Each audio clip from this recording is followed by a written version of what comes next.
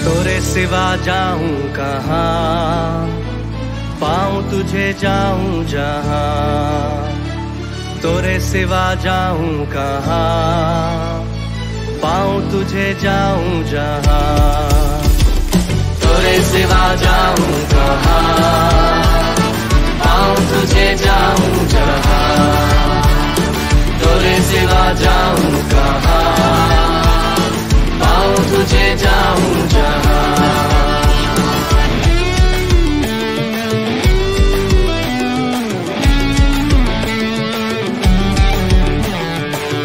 प्रभु मैं था एक अज्ञानी, अनुग्रह से ही तेरी महिमा जानी। प्रभु मैं था एक अज्ञानी, अनुग्रह से ही तेरी महिमा जानी। पेड़ हूँ मैं, तू है गडरिया, आत्मा से मुझको चरा। तोरे सिवा जाऊं कहाँ, पाऊं तुझे जाऊं जहाँ। तोरे सिवा जाऊं कहाँ, पाऊं तुझे जाऊं जहाँ।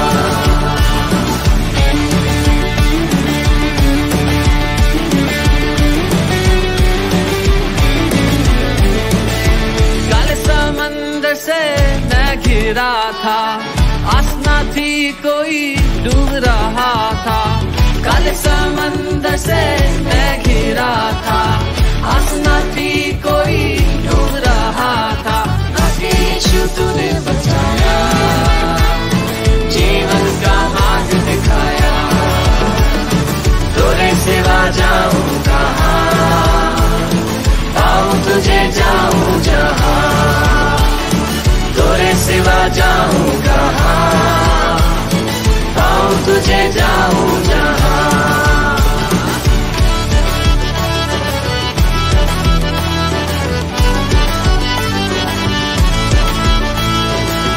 प्रभु मैं था एक अभिमानी, करता था अपनी मनमानी।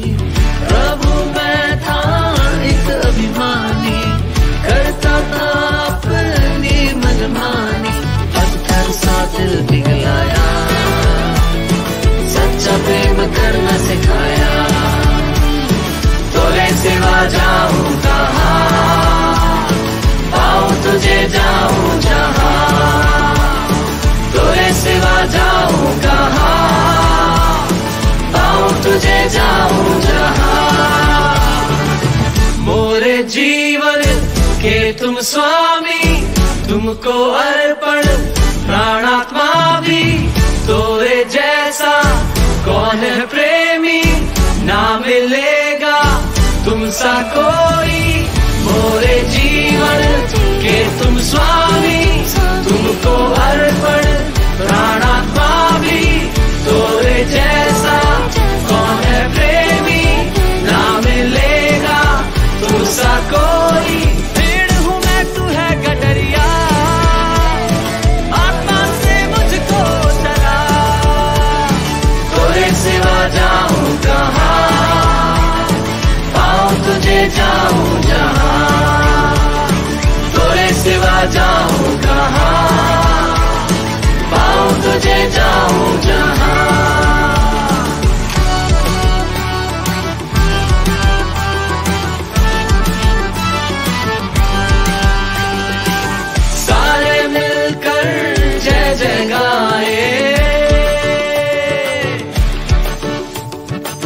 तेरे आगे शीश झुकाए, सारे मिलकर जय जय गाए। तेरे आगे शीश झुकाए, सर्वशक्तिमान है तू, ना कोई तुझसा प्रभु। तोरे सिवा जाऊं कहाँ, पाऊं तुझे जाऊं जहाँ।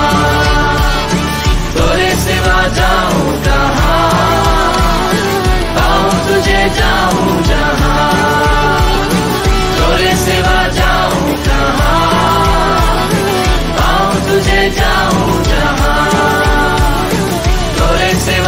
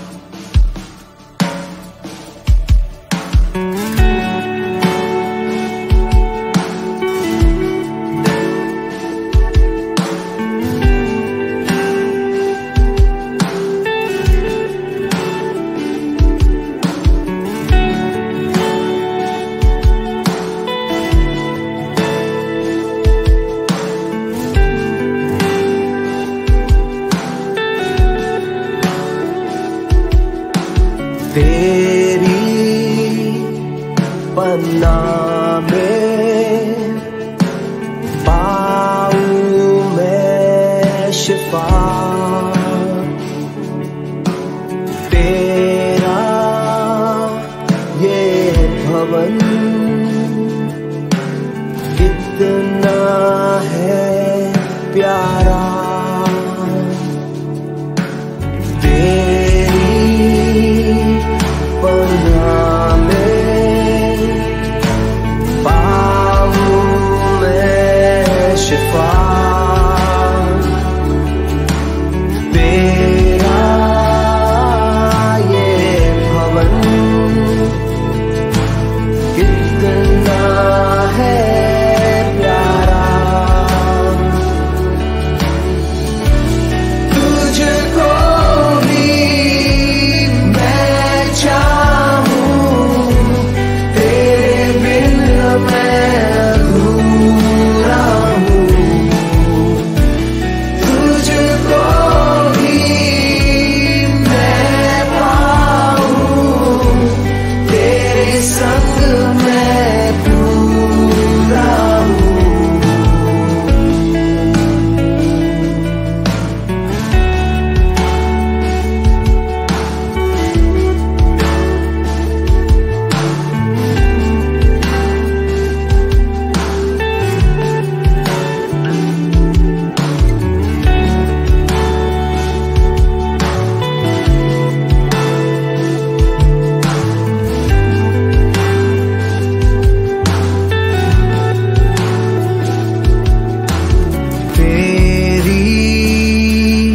शरण में है कुछ भी ना कमी तुझको ही चाहूं तू मेरी जिंदगी तेरी शरण में कुछ भी ना कमी तुझको ही चाहूं तू मेरी जिंदगी तुझको भी मैं चाहूं तेरे बिन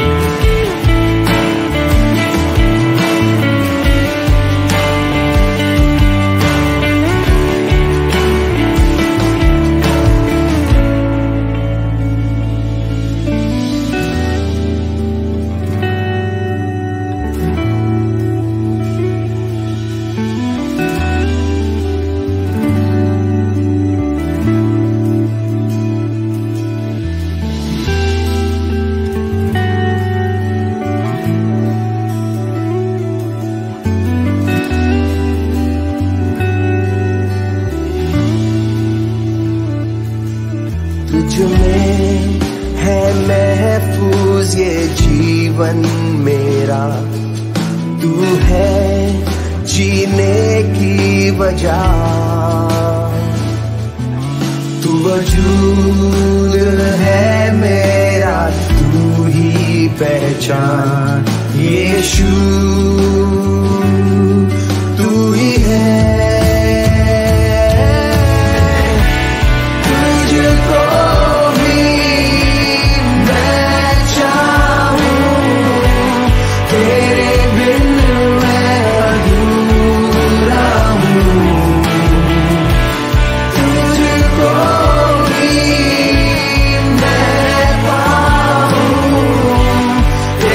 संग मैं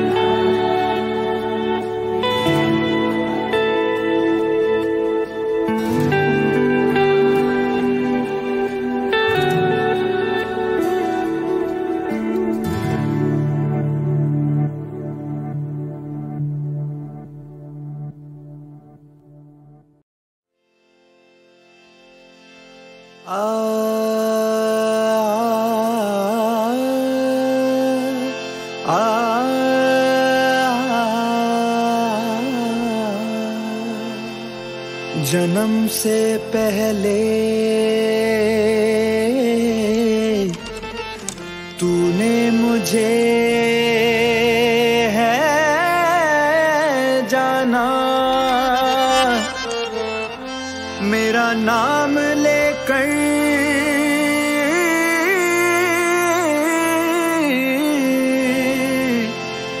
मेरा नाम लेकर तूने मुझे है पुकारा, तूने मुझे है पुकारा। ज़हनसीब हूँ मैं, पुरउम्मीद हूँ मैं, है करीब यीशु खुश नसीब हूँ मैं। ज़हनसीब हूँ मैं, पुरउम्मीद हूँ मैं, है करीब यीशु खुश नसीब हूँ मैं।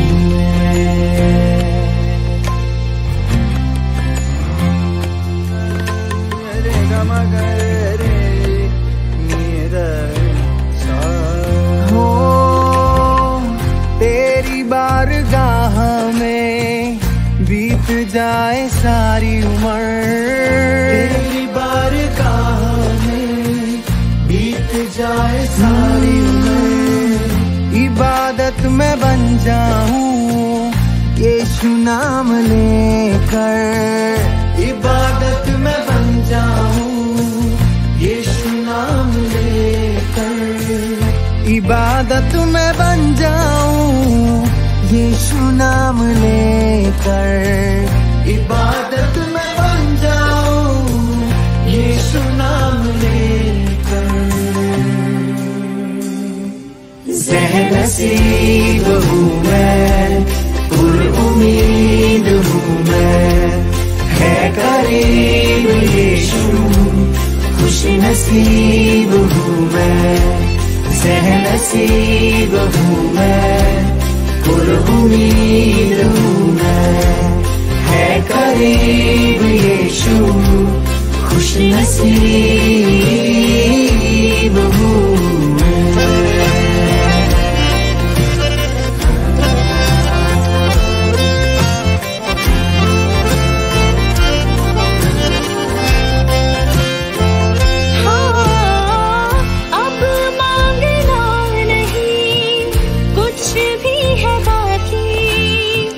अब मांगना नहीं कुछ भी है बाकी, तेरी मेहरबानियाँ मुझ पर है काफी, तेरी मेहरबानियाँ मुझ पर है काफी, तेरी मेहरबानियाँ मुझ पर है काफी, तेरी मेहरबानियाँ मुझ पर है काफी।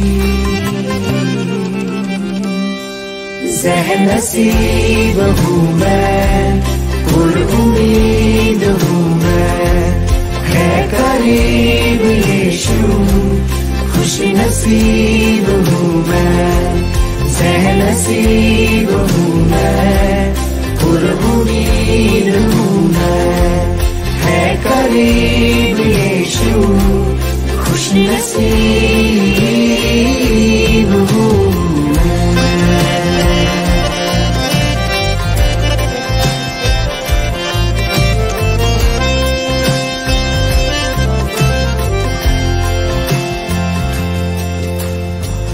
तेरे आँखों की पुतली हूँ, तेरे हाथों से बुना हूँ, तेरे रूप सा बना हूँ, तेरे प्यार का सिला हूँ, तेरे पंखों के तले हूँ, तेरे ख्यालों में हूँ, तुझसे ही मैं जुड़ा हूँ, तुझ में ही मैं जिंदा हूँ। तेरी आँखों की पुतली हूँ, तेरे हाथों से बुना हूँ, तेरे रूप सा बना हूँ, तेरे तेरे प्यार का सिला हूँ, तेरे पंखों के तले हूँ, तेरे ख्यालों में हूँ, तुझसे ही मैं जुड़ा हूँ, तुझ में ही मैं जिंदा हूँ, तुझ में ही जिंदा हूँ, तुझ में ही जिंदा। ज़हनसीब हूँ मैं, पुर उम्मीद हूँ मैं, है करीब यीशु, खुश नसीब हूँ मैं, ज़हनसीब हूँ मैं, पुर उम्मीद हूँ मैं, है करीब यीशु, खुश नसीब हूँ मैं।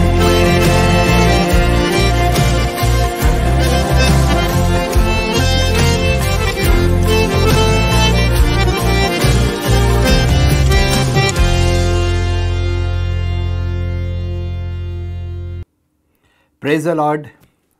કેમ છો તમે બધા?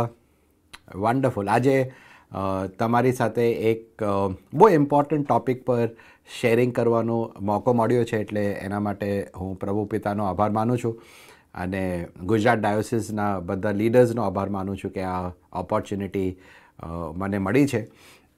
આજે મારી તમારા બધા સાથે I want to talk about a very very important point which I believe we should be doing more of, but unfortunately we are doing less of, અને that is prayer. અને 2022ના વર્ષના સ્ટાર્ટિંગથી એક હૃદયમાં બોજ છે કે આપણે આપણી પ્રાર્થનાની ઇન્ટેન્સિટી વધારવાની છે, આપણે આપણા પ્રાર્થનાની કન્સિસ્ટન્સી વધારવાની છે. અને I believe prayer can change situations. Prayer આપણને બદલે છે અને આપણે સિચ્યુએશન્સને બદલીએ છીએ. હું એવું માનું છું કે પ્રેયર હંમેશા આપણે જે પણ કરીએ, the first thing we should do is prayer. અને મારે over the next about 30 minutes 40 minutes અમુક શેરિંગ આપની સાથે કરવા છે અને હોપફુલી એ તમને યુઝફુલ થશે. હોપફુલી તમને એ તમારા જીવનમાં, સ્પિરિચ્યુઅલ લાઈફમાં, પર્સનલ લાઈફમાં, પ્રોફેશનલ લાઈફમાં તમને હેલ્પ કરશે. અને મારું જે મેઇન સ્ટેટમેન્ટ છે, જે મેઇન વર્સ છે, એ લેવિટિકસનું બુક આપણે વાંચીએ અને એનો 6ઠ્ઠો અધ્યાય આપણે વાંચીએ અને એની જો 13મી કલમ આપણે વાંચીએ, એની અંદર પ્રભુનું વચન એવું કહે છે, અ fire shell always be burning at the alter, it shell never go out. અને આ બહુ ઇમ્પોર્ટન્ટ વર્સ છે અને આ વર્સ પર જ્યારે હું મનન કરું છું અને આ બધાને એન્કરેજ કરું છું કે આપ મારી સાથે બાઇબલ તમારું ખુલ્લું રાખજો. અને આ વર્સ જો આપણે સ્ટડી કરીએ તો આપણને ખ્યાલ આવે કે લેવિટિકસ ઓલ્ડ ટેસ્ટમેન્ટમાં છે અને old ટેસ્ટમેન્ટમાં alter was very very important. અને હવે આપણે ન્યૂ ટેસ્ટમેન્ટમાં છે. ન્યૂ ટેસ્ટમેન્ટમાં જો આપણે સ્ટડી કરીએ તો આવર body is the temple of God. So there is an alter within અસ. અને the question to ask is, A alter પર, એ વેદી પર શું પ્રાર્થનારૂપી આગ ચાલુ છે? That is something that I need to ask and you need to ask ourselves. Remember, that is from the Old Testament and now we are in the New Testament, and as per the New Testament, our body is the temple of God and our body has an altar, and either a body ni altar ma fire is there અથવા તો એ fire હોલવાઈ ગઈ છે. મારી ગુજરાતી બહુ સારી નથી, but મારી સાથે બેર કરજો. હું કોશિશ કરું છું કે આપની સાથે કનેક્ટ કરી શકું છું. અને સેકન્ડ પોઈન્ટ મારે જે આપની સાથે શેર કરવા છે ઇઝ કે હું માનું છું કે ઈશ્વરે આપણા બધામાં, in his creation, he has ઇન્સ્ટિલ્ડ a Dzire two pre, to call on him, two communicate with him. અને જો તમે આદમ અને હવાના ટાઈમનું જો સ્ટડી કરો તો આદમ અને હવા પ્રભુ સાથે કમ્યુનિકેટ કરતા હતા, ફેલોશિપમાં હતા. And I think so that is also prayer. અને જો તમે આદમ અને હવાની લાઈફ સ્ટડી કરો તો એ જ્યારે પ્રભુ સાથે વાત કરતા હતા ત્યારે દે હેડ નો problems, they head no financial problems, they head no relationship problems, they had no money problems, they had no job problems. They were not talking about problems, they were in commune with him, they were communicating with God. And I think so prayer is not only taking our problems and our burdens to God, it is communicating with God. And I believe that the only reason we are together is to be together.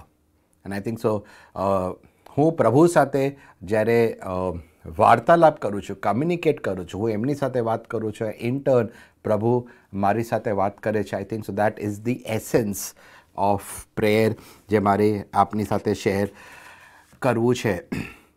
Something જે મેં ઘણીવાર કહ્યું છે અને આપમાંથી અમુક લોકોએ કદાચ મને આ પહેલાં પણ કહેતા સાંભળ્યું હશે તો રિપીટેશન માટે માફ કરજો, but still it is important for us to realize that prayer should be our lifestyle, not our lifeline.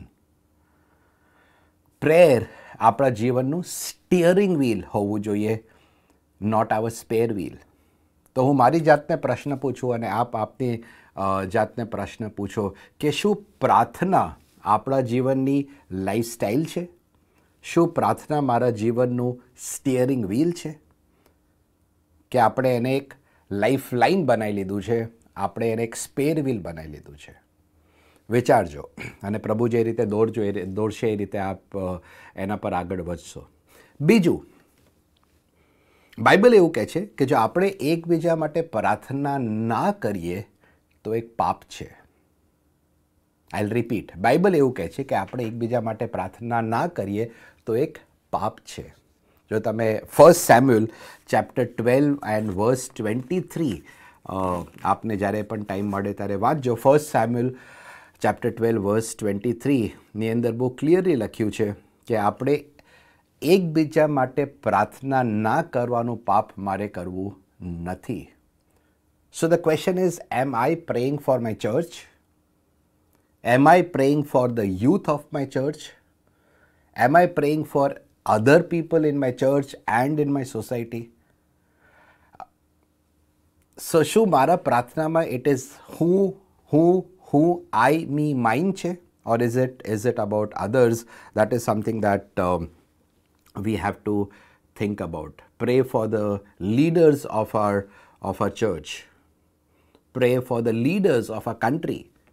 It is very important કે આપણે બીજા માટે પ્રેયર કરીએ. That is the third point I want to share with you કે પ્રાર્થના ના કરવાનું પાપ આપણે ના કરીએ. અને હું એવું માનું છું કે આપણે if V forget two pre, we are ફર્ગેટિંગ God. If you are not giving prayer the importance that it needs, then we are not giving importance to God. અને 1440 મિનિટ મારે અને તમારી પાસે દિવસમાં હોય છે. 86,400 સેકન્ડ્સ મારે અને તમારી પાસે દિવસમાં હોય છે. કેટલા સેકન્ડ્સ પ્રેયર કરીએ છીએ? કેટલા સેકન્ડ્સ કૌટુંબિક પ્રાર્થના આપણી થાય છે? થતી છે કે નથી, I do not no, but I am sure we are struggling with family prayer. દિવસની start has two B with the prayer and દિવસનું and has two B with the prayer. એક ટાઈમ હતો, આઈ am sure sum of you will relate with me, કે આપણી પાસે સાંજે એક સમય હતો. ફોર એક્ઝામ્પલ, લેટ અસ સે 7:30 વાગે ઘરના બધા જ લોકો ભેગા થાય, આપણે ભજન સંગ્રહના ગીતો ગાતા, બાઇબલનું આપણે સ્ટડી કરતા, પ્રેયર કરીને પછી આપણે ડિનર કરીને પછી બીજી એક્ટિવિટીઝમાં આપણે ઇન્વોલ્વ થતા. આઈ એમ નોટ શ્યોર આજે how many families R coming together on a daily basis and praying together, singing songs together, reading the Bible together. Yes, આપણે વન્સ ઇન અ વાઇલ કરતા હોઈશું, but this needs to be done on a daily basis. So prayer વિશે મારે આપની સાથે share કરવું છે. I want to talk about 6 points. જે બી થોડો સમય છે મારી પાસે, આની અંદર 6 points મારે આપની સાથે શેર કરવા છે. એન્ડ આઈ વુડ રિક્વેસ્ટ કે તમારી પાસે નોટબુક અને પેન્સિલ હશે અથવા તો તમારા મોબાઈલ ફોન પર નોટ્સ લખજો, પોઈન્ટ્સ લખજો. The first point that I want to talk to you is prayer must be our priority. પ્રાથમિકતા આપણે પ્રાર્થનાને આપીએ એવું હું માનું છું. It has two B a priority. અને એના માટે આપણે એક ડિસિપ્લિન કેળવવું પડશે. કન્સિસ્ટન્ટ ડિસિપ્લિન આપણે કેળવવું પડશે કે નો matter what I will put prayer first. હું દિવસની સ્ટાર્ટ કરીશ, as I wake up I will pre, as I get out of my bed I will pre, when I get out of my home, હું ઘરથી જ્યારે બહાર જાઉં છું, I will pre. Prayer has two B my priority. Prayer આપણી priority હોવી જોઈએ. Point number 1. And જ્યારે તમે પ્રેયર કરો છો, હું જ્યારે પ્રેયર કરું છું, આપણે જ્યારે પ્રેયર કરીએ છીએ ત્યારે ડિસ્ટ્રેક્શન્સથી દૂર રહીએ. મેથ્યુ ચેપ્ટર 6 વર્સ 6 જો તમે વાંચો તો તમને અને મને ત્યાં વાંચવામાં મળે છે કે I need to close the door, I need to go in to a closet and pre. No ઇન્ટરપ્શન્સ, no distractions. પણ કેટલી વાર એવું બને છે કે આપણે પ્રેયર કરીએ છીએ અને મોબાઈલ ફોન રિંગ થાય અથવા તો મેસેજ આવી જાય અને આપણું વી ગેટ ડિસ્ટ્રેક્ટેડ, ધ્યાન ભંગ થઈ જાય છે. Prayer has two B a priority. અને પ્રાયોરિટી અથવા તો પ્રાથમિકતા એક બહુ ઇમ્પોર્ટન્ટ વર્ડ છે. એને જો બહુ સરળ અને સહજ રીતે સમજવું હોય, સો think about this statement. We have dinner, then we have dessert. That is priority. We don't have dessert first and then we have dinner. Dinner before dessert is priority. Visual વેમાં તમને પ્રાયોરિટી વર્ડ જો સમજાવવાની હું કોશિશ કરું તો think about a બોલ. તમારી પાસે એક ફિશ બોલ છે અને એની અંદર તમારે પથ્થર નાખવા છે. તો you have to put in 3 things. આપણે એની અંદર બિગ રોક્સ મૂકવાના છે, એની અંદર આપણે પેબલ્સ, નાના પથ્થર મૂકવાના છે અને એની અંદર આપણે સેન્ડ નાખવાની છે. અને કન્ડિશન છે કે એ બોલની ઉપર ના જઈ શકીએ. ધ રિમ ઓફ ધ બોલની ઉપર હું ના જઈ શકું. And everything should come in two that બોલ. નાઉ વિઝ્યુઅલાઇઝ કરો કે બોલની અંદર મેં સેન્ડ પહેલાં નાખ્યું, પછી પેબલ્સ નાખું છું અને પછી રોક હું નાખવાની કોશિશ કરીશ તો શું થશે? ધ જગ્યા has already bin field and there is no place for the big rocks. કેટલી વાર એવું થાય છે કે આપણો દિવસ પૂરો થયો અને આપણા જીવનના જે બિગ રોક્સ છે એના માટે આપણી પાસે સમય ના રહ્યો. બાઇબલ સ્ટડી માટે આપણી પાસે સમય નથી. ફેલોશિપ માટે આપણી પાસે સમય નથી. કેમ નથી? કેમ કે એ બોલની અંદર આપણે ઓલરેડી સેન્ડ ભરી લીધી છે. We are doing things which may B urgent but not important. સો જ્યારે પ્રાયોરિટીની આપણે વાત કરીએ છીએ તો મારે બિગ રોક્સ પહેલાં બોલમાં નાખવા, પછી હું પેબલ્સ નાખું અને પછી જો સેન્ડ એની અંદર નાખીએ તો તમે એને એડજસ્ટ કરશો તો બધું એમાં આવી જશે. I need to put the big rocks first. Priority. અને સ્ટીવન કવી એ મારા એક ફેવરેટ ઓથર છે અને એમના એક બુકમાં બહુ અમેઝિંગ સેન્ટેન્સ છે. And let me share that sentence with you. He says that the main thing is to keep the main thing the main thing. The main thing is to keep the main thing the main thing. And what is the main thing? Prayer is the main thing. અને એ main થિંગને આપણે પ્રાથમિકતા આપીએ એ બહુ મહત્ત્વનું છે. So put the first things first. That is point number 1. Make prayer a priority. Point number 2, we should have a time for prayer. While we can pray all the time, but I believe we should have a dedicated time, a time slot where I pray each day, every day, without fail. અને આપણું જો જીવન જોઈએ, આપણી પાસે calendar છે આપણા school માટે, આપણા કોલેજ માટે, આપણા વ્યવસાય માટે, આપણા નોકરી માટે, જે પણ આપણે કરીએ છીએ, for everything we have a calendar. આ સમય આ કરવાનું છે, આ સમય આ કરવાનું છે. But the question I want to ask myself and I want to ask you is, do we have a calendar for prayer? આ 24 કલાકમાંથી what time slot is for prayer? અને એ ટાઈમ સ્લોટની અંદર there is nothing else that happens. It is only prayer. I want to encourage you to make prayer your priority. I want to encourage you to have a time of prayer. અને તમે બાઇબલમાં ઘણા બધા તમને references આપું છું. એ reference વાંચતો નથી આપ ને જ્યારે ટાઈમ મળે ત્યારે વાંચજો. 2 Kings chapter 1 verse 10. તમે Daniel, one of my favorite books of the Bible, if you read Daniel chapter 9 and verse 22 to around 25, if you read the book of Acts, the book of action, chapter 2, and if you read verse 15, if you read the book of Acts chapter 10 verse 3, if you read the book of Acts chapter 3 verse 1. So I've given you 5 references. 2 Kings chapter 1 verse 10, બીજો રાજા પહેલો અધ્યાય 10મી કલમ, Daniel chapter 9 verses 23 to around 25 or maybe 22 to 25, Acts chapter 2 verse 15, Acts chapter 3 verse 1, Acts chapter 10 verse 3. All these verses tell us that there is an hour of power. All these verses are telling us there is an hour of power, and that hour is the hour of prayer. And you will see that there is a fixed time that people prayed. So the hour of power is the hour of prayer. But the question મારી જાતને પૂછવું છે અને તમને પૂછવાની request કરું છું. Ask yourself this question: do I pray for 1 hour or do I pray for a few seconds? Prayer should never be my spare wheel. It should always be my steering wheel. Prayer should never be a lifeline.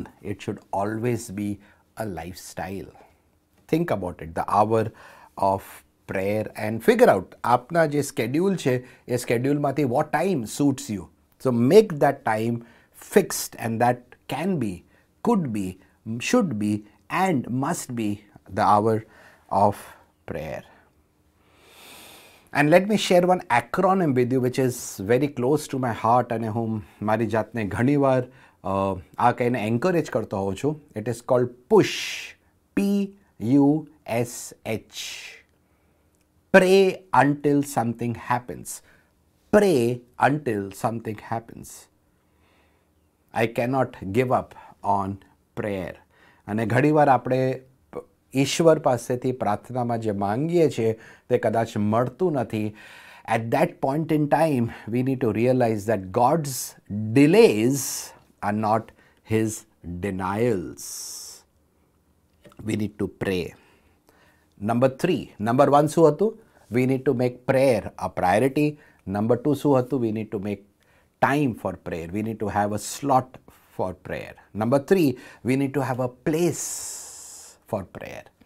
While we can pray anywhere, but I believe there has to be a place for prayer. અને જો આપણે આપણા પ્રભુનું જોઈએ તો પ્રભુ would go to a mountain and pray. Prabhu would go and pray in a room. He would pray in a solitary place. He would pray in a private place. There has to be a place of prayer. So તમારા ઘરમાં it could be a room which is your place of prayer. It could be a chair that could be a place of prayer. It could be some part of your home which is the place of prayer. અને હું ઘણીવાર વિચારું છું, travel બહુ કરું છું, અને જ્યારે તમે એરપોર્ટ પર હો તો you find a prayer room. આપણા માટે એક પ્રેયર રૂમ કેમ નથી? It is only reserved for one particular faith. તમે જોશો કે એરપોર્ટ પર છો કે તમે ફ્લાઇટમાં છો અને there is a particular faith અને એના જે ફોલોવર્સ છે, નો મેટર વોટ, એ લોકોનો ટાઈમ થાય તો દે વિલ પ્રે. અને અમુક એરલાઇન્સની અંદર અનાઉન્સમેન્ટ બી કરે છે કે તમારે જો પ્રેયર કરવું હોય તો અલગ જઈને કરજો, આઇલમાં પ્રેયર નહીં કરતો, બિકોઝ સર્વિસમાં ડિસ્ટર્બ થાય છે. Nothing stops them from praying, nothing. What is stopping us from praying? આપણે તો આપણા ઘરમાં બી પ્રેયર કદાચ કરવાનું ઓછું કરી દીધું છે. જે મેં સ્ટાર્ટિંગમાં કહ્યું, we need to do more of prayer, but unfortunately we are doing less of prayer. Make sure that we have prayer as a priority in our life. Make sure we have a time of prayer, we have a place of prayer. Number 4, very important, we need to have a pattern of prayer. એક પદ્ધતિ હોવી જોઈએ. અને આ બધા જાણો જ છો, પ્રભુના શિષ્યોએ પ્રભુ પાસે એક જ વસ્તુ માંગી કે એમણે કહ્યું કે પ્રભુ અમને પ્રાર્થના કરતા શીખાવો. અને આપણે બધા પ્રભુની શીખવેલી પ્રાર્થના બોલીએ છીએ અને એમાં પેટર્ન શું છે એ મારે આપની સાથે શેર કરવું છે. There are 6 points in this prayer. પ્રભુની શીખવેલી પ્રાર્થનાની અંદર આપણે 6 પોઈન્ટ્સ છે અને મારી સાથે તમે સાંભળજો મને. Stay with me, lean on as I share those 6 points with you. Very, very important, right? So, પ્રભુની શીખવેલી પ્રાર્થના જો ફર્સ્ટ સેન્ટેન્સ આપણે કહીએ, our Father who art in heaven, hallowed be thy name. ઓ આકાશમાં મારા બાપ, તમારું નામ પવિત્ર મનાય. That is the first line and that is praise. So, pattern of prayer માં first point is praise. We should call out the names of God. Jehovah Rapha, God is our healer. God is our provider. Jehovah Zaira, Jehovah Nissi, Jehovah Shalom. We need to call out the names of God. First point in the Lord's Prayer is praise. The second line is, thy kingdom come, thy will be done on earth as it is in heaven. જેમ આકાશમાં તેમાં પૃથ્વી પર તમારી ઈચ્છા પૂરી થાવ. That is the priority. We are talking about the patterns of prayer. The first is praise. The second is priority. જેમ આકાશમાં તેમ આ પૃથ્વી પર તમારી ઈચ્છા પૂરી થાવ. Third point or third line of the Lord's Prayer says, give us this day our daily bread.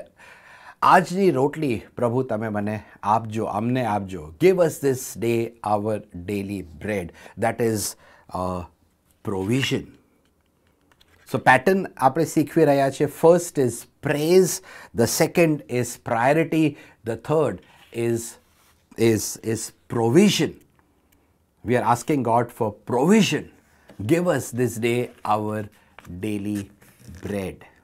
Number 4 is pardon. Fourth line શું કહીએ છે? Father, forgive us for our trespasses as we forgive those who trespass against us. મારી ગુજરાતી બહુ સારી નથી તો એમાં હું અટેમ્પ્ટ નથી કરતો, but you know that words. That is pardon. અને જેમ અમે અમારા ઋણોને માફ કરીએ છીએ તેમ પ્રભુ તમે અમારા ઋણીઓને માફ કરજો. I hope I got that right in Gujarati. So patternની વાત કરીએ, praise was the first line, second was the priority, third was provision, fourth is pardon, fifth is lead us not into temptation but deliver us from evil. That is power. અમને પરીક્ષણમાં ન લાવો પણ ભૂંડાઈથી અમારો છૂટકો કરાવજો. I hope I spoke that correctly in Gujarati. Power. Forgive us, Father Lord. That was pardon. Power ની વાત કરીએ તો lead us not into temptation but deliver us from evil. And the last is, for thine is the kingdom and the power and the glory forever and ever. That again is praise. સો પ્રભુની શીખવેલી પ્રાર્થનાને જો તમે 6 પાર્ટ્સમાં જો તમે એને pattern એનું સમજો તો the first point was praise, the second was priority, the third was provision, the fourth was pardon, the fifth is power, and then we end that with praise. Our Father who art in heaven, hallowed be thy name. Thy kingdom come, thy will be done on earth as it is in heaven. Give us this day our daily bread, and forgive us for our trespasses as we forgive those who trespass against us. Lead us not into temptation, but deliver us from evil. For thine is the kingdom and the power and the glory forever and ever. That's the prayer that we pray every day. But now next time, જ્યારે તમે આ prayer કરો છો, understand the 6 parts that make the pattern of the prayer, right? And the second point that I want to talk about in the pattern of prayer is the word acts, A-C-T-S. So જ્યારે પણ આપણે પ્રાર્થના કરીએ છીએ, let us follow the acts of prayer. The first is, let us acknowledge God for who God is. Second is confessions. The third is thanksgiving. And the fourth is supplications. Let us follow the ACTS pattern when we pray. Acknowledge God, confess our wrongdoings, thanksgiving, and supplications. And I wish I had the time to talk about my favorite prayer. Maybe બીજા કોઈ સમય આપની સાથે share કરીશ, but તમારી પાસે time હોય તો યાબેઝની પ્રાર્થના સ્ટડી કરજો. 1 Chronicles chapter 4 verses 9 and 10. યાબેઝની પ્રાર્થનામાં યાબેઝે 4 વસ્તુ પ્રભુ પાસે માંગી. First, God bless me indeed. Number 2, God expand, increase my territory. Number 3, પ્રભુ તમારો હાથ મારા માથા પર રહે. Your hand be upon me. અને હેન્ડનું હિબ્રુ વર્ડ થાય યાર્ડ, YAD. અને યાર્ડ મીન્સ ખુલ્લો હાથ. આપણા પ્રભુનો હાથ ટૂંકો નથી થઈ ગયો, કદાચ આપણો વિશ્વાસ ટૂંકો થઈ ગયો છે. And number 4, keep me away from all evil. અને મારી આપને પ્રાર્થના છે, આપને રિક્વેસ્ટ છે, સજેશન છે, રેકમેન્ડેશન છે કે આપણા ફેમિલીમાં બચ્ચાઓ માટે, ચર્ચના બચ્ચાઓ અને યુથ માટે એવરી ડે યાબેઝની પ્રાર્થના કરીએ. અને બાઇબલ બહુ અમેઝિંગ વેમાં કહે છે, યાબેઝે માંગ્યું તે પ્રભુએ પૂરું કર્યું. God bless me indeed. Increase my territory, my influence. Your hand be upon me and keep me away from all evil. So this was number 4. Now let us look at what are the 4 things that we have seen. Number 1, we said there has to be a priority that we set in terms of prayer. So prayer must be a priority. That was the first point that I shared with you. The second point that I shared with you, there must be a time for prayer. Number 3, I shared with you, there must be a place for prayer. Number 4, I shared with you, there has to be a pattern of prayer. એની અંદર આપણે પ્રભુની શીખવેલી પ્રાર્થનાના 6 points આપણે જોયા. The first point was praise, the second was priority, the third was provision, the fourth was pardon, the fifth was power, and the sixth again was praise. And then I shared with you the acts of prayer: acknowledge, confession, thanksgiving, and supplications, and the prayer of Yabez. Point number 5, we need to praise out loud. જોરથી prayer કરીએ. We don't necessarily need to meditate on prayer. We need to speak out loud. અને તમે notice કર્યું હશે, જ્યારે તમે મોટેથી બોલો છો, આપણા ડિસ્ટ્રેક્શન્સ જનરલી બહુ ઓછા હોય છે અથવા તો હોતા જ નથી. પણ જ્યારે મનમાં વાંચીએ અથવા તો મનમાં બોલીએ છીએ, ત્યારે મનની અંદર ઘણા બધા ડિસ્ટ્રેક્શન્સ, ઘણા બધા થોટ્સ આપણે વિચારીએ છીએ, we kind of waver in our thoughts.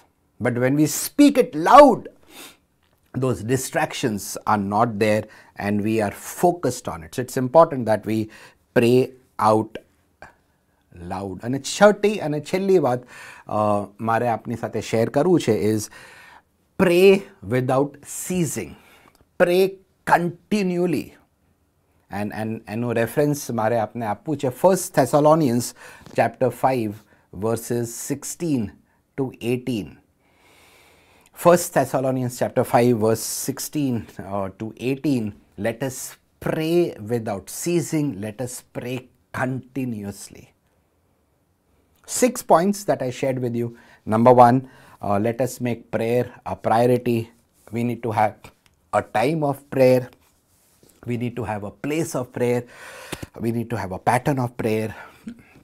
We need to speak the prayer loudly. And last but definitely not the least, we need to ensure that we pray without ceasing. So આપણે આ 6 વસ્તુ study કરી. And last, I wanted to share with you one of my favorite verses in the Bible, રોમીના પત્ર 12મો અધ્યાય અને 12મી કલમ. Please study Romans chapter 12 verse 12. And let us resolve to put God first in our lives. First is spelling FIRST. Let us resolve that apna family ma we will put God first. In our finances we will put God first.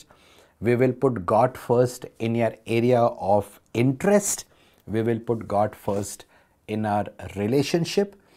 We will put God first in our schedules. And in times of trouble we will put God first. So મારું એક honest attempt હતું to share with you the importance of prayer. Prayer should be our lifestyle, never our lifeline. Prayer should always be our steering wheel and never our spare wheel. I hope this message would have helped you. અને પ્રાર્થનાની વેદી આપણે હંમેશા સળગતી રાખીએ. The altar should always be burning. લેવીઓનો પત્ર 6ઠ્ઠો અધ્યાય અને 13મી કલમથી મેં start કર્યું હતું. A fire should always be burning at the altar. It shall never go out. I hope આજ પછી આપણે પ્રેયરને પ્રાથમિકતા આપીશું. દિવસની સ્ટાર્ટ, દિવસનું and. Prayer very very important. Family સાથે પ્રેયર ક્રિટિકલી ઇમ્પોર્ટન્ટ. બચ્ચાઓ સાથે, આપણા ચર્ચના યુથ માટે, એવરી વન માટે વી નીડ ટુ પ્રેયર. સો તમે મને સાંભળ્યું એના માટે તમારો આભાર. તમે મને ઓપોર્ચ્યુનિટી આપે એના માટે તમારો આભાર. ઈશ્વર પિતાનો આભાર માનું છું. And thanks to every one who was involve. God bless you. Keep smiling and keep shining. Thank you.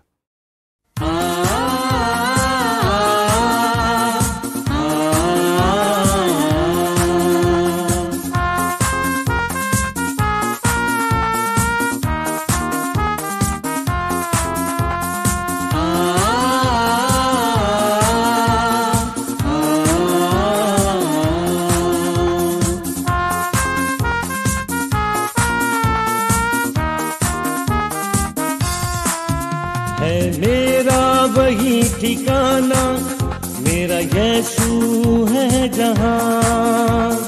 सियोन देश में रहता है वो, मुझको बुलाता वहाँ. है मेरा वही ठिकाना, मेरा यीशु है जहाँ. सियोन देश में रहता है वो, मुझको बुलाता वहाँ. है मेरा वही ठिकाना.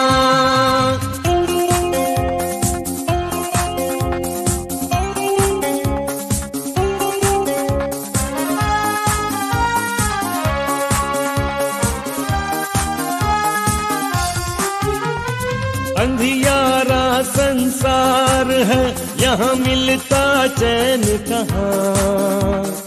झिलमिल करते तारे चमक रहे हैं वहाँ.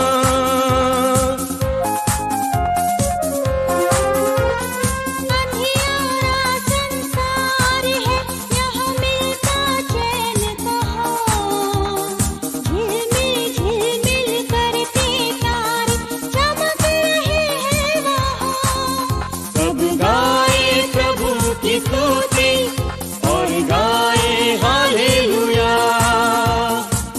सिय्योन देश में रहता है वो, मुझको बुलाता वहाँ। है मेरा वही ठिकाना, मेरा यीशु है जहाँ। सिय्योन देश में रहता है वो, मुझको बुलाता वहाँ। है मेरा वही ठिकाना।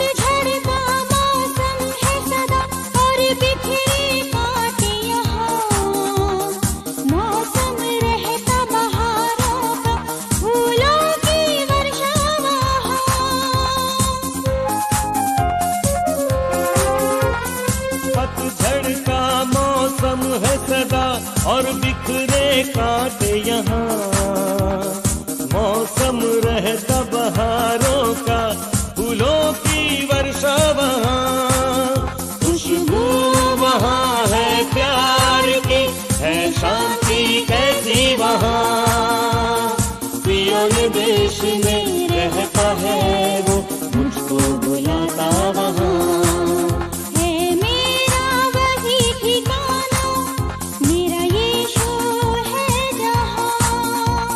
सिय्योन देश में रहता है वो, मुझको बुलाता वहाँ। है मेरा वही ठिकाना।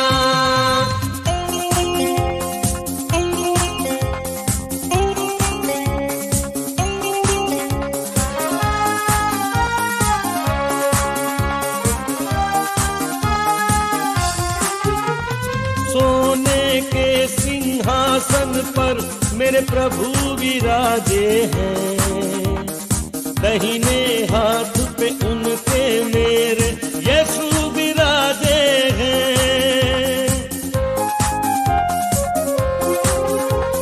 सोने के सिंहासन पर मेरे प्रभु विराजे हैं, दाहिने हाथ पे उनके मेरे यीशु विराजे हैं।